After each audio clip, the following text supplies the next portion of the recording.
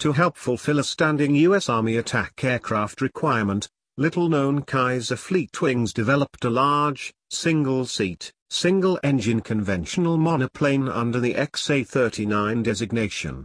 The type competed with a collection of other similar offerings but never materialized beyond the mock-up stage, by which point the Army had moved from its focus on single-engine heavy attackers to twin-engine types, and the XA-39 fell to history.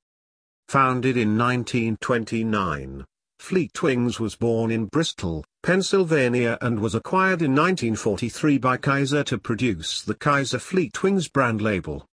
The brand only saw a few wartime aircraft designs, but none never achieved any sort of notoriety. The company continued operations into the post-war years, by which point it was involved in the American space program before closing its doors for good in 1962. The XA-39 was developed for the ground attack role, and this meant a large and rugged, reliable aircraft capable of absorbing punishment from ground-based fire and dealing with the stresses of diving and quick turns.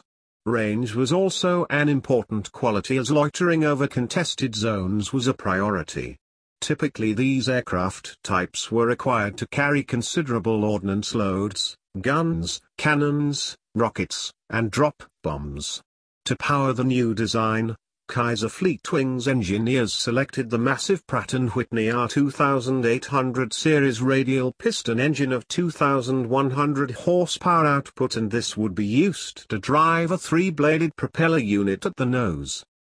Its overall configuration saw the engine at front with the cockpit immediately aft, though the latter fitted well forward of midships itself. The pilot was given relatively good views from a slightly framed canopy. Wings were monoplane appendages, and the tail unit was of a standard, single-finned arrangement. The undercarriage utilized a typical tail dragger configuration. As with other American warplanes of the period, particularly those expected to fly low and slow, cockpit and engine armoring was to be standard, as were self-sealing fuel tanks. Overall dimensions of the XA-39 were a length of 42.8 feet and wingspan of 55.8 feet. Proposed armament became 2x37mm autocannons and up to 4x0.50 caliber heavy machine guns, HMGs, all presumably fitted to the wings. An internal weapons bay was to cover the bombing requirement. 6x500 pounds bombs, or equivalent, would envisioned as a standard load.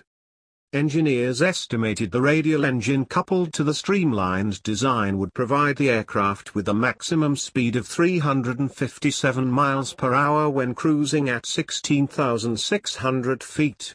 Climb rate would have been 2,040 feet per minute and a service ceiling of 27,800 feet being reported. Operational range was out to 1,400 miles.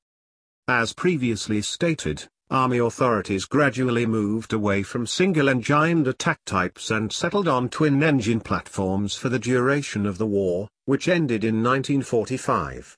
By the end, the single-engined attack type had returned to the forefront of Army plans, and classics such as the Douglas Skyraider emerged to take the mantle.